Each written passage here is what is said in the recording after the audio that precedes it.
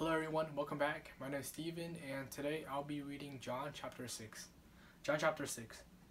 After these things, Jesus went over to the Sea of Galilee, which is the Sea of Tiberias. Then a great multitude followed him because they saw his signs, when he performed on those who were diseased. And Jesus went up on the mountain, and then he sat with the disciples. Now the Passover, a feast of the Jews, was near. Then Jesus lifted up his eyes, and seeing a great multitude coming towards him, he said to Philip, "Where shall we buy bread that these may eat?" But this he said to test him, but for him he himself knew that he would do. Philip answered him, 200 denarii worth of bread is not sufficient for them, that every one of them may have a little.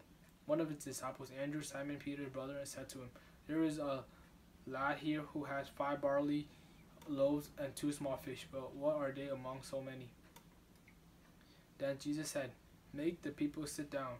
Now there was much grass in the place, so the men sat down in number about 5,000. And Jesus took the loaves, and when he had given thanks, he distributed them to the disciples, and the disciples to those sitting down, and likewise of the fish, as much as they wanted. So when they were filled, he said to the disciples, "Gather up the fragments that remain, so that nothing is lost." Therefore they gathered them up and filled 12 baskets with the fragments of the 5 barley loaves which were left over by those who had been eaten. Then those men, when they had seen the signs that Jesus did, said, "This is truly the prophet who is to come into the world."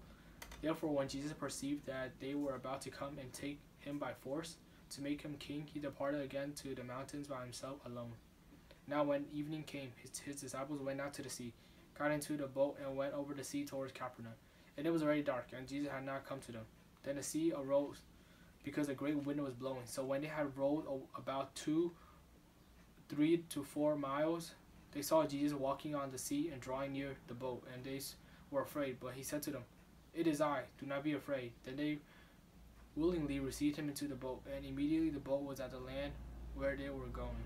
On the following day, when the people who were standing on the other side of the sea saw that there was no other boat there except that one which his disciples had entered, and that Jesus had not entered the boat with his disciples, but his disciples had gone away alone.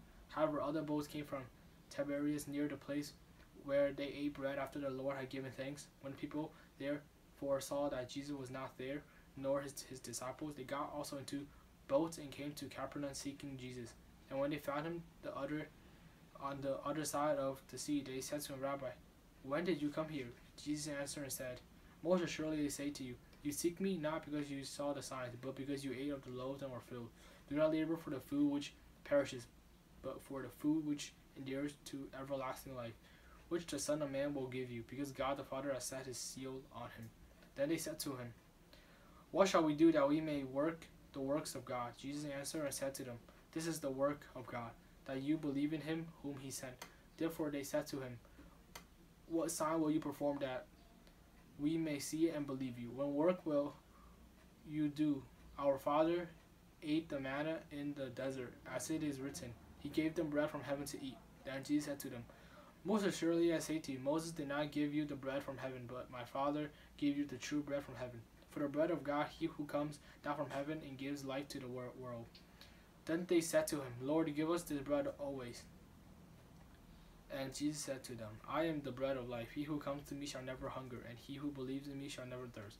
But I said to you that you have seen me, and yet do not believe. All that the Father gives me will come to me, and the one who comes to me I will by no means cast out. For I have come down from heaven, not to do my own will, but the will of him who sent me. This is the will of the Father who sent me, that of all he has given me I shall lose nothing, but shall raise it up at the last day.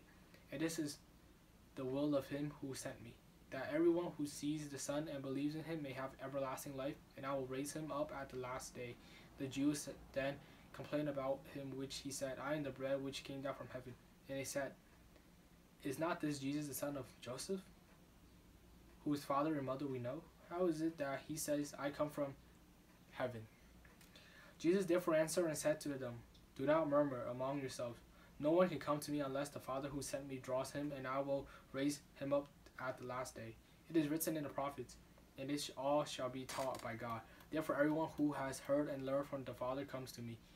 Not that anyone has seen the Father except he who is from God.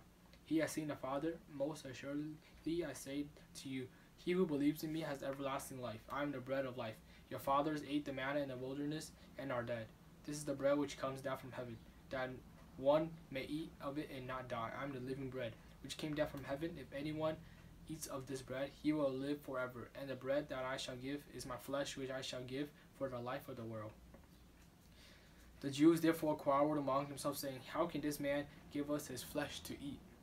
And Jesus said to them, Most assuredly I say to you, unless you eat the flesh of the Son of Man and drink his blood, you have no life in you.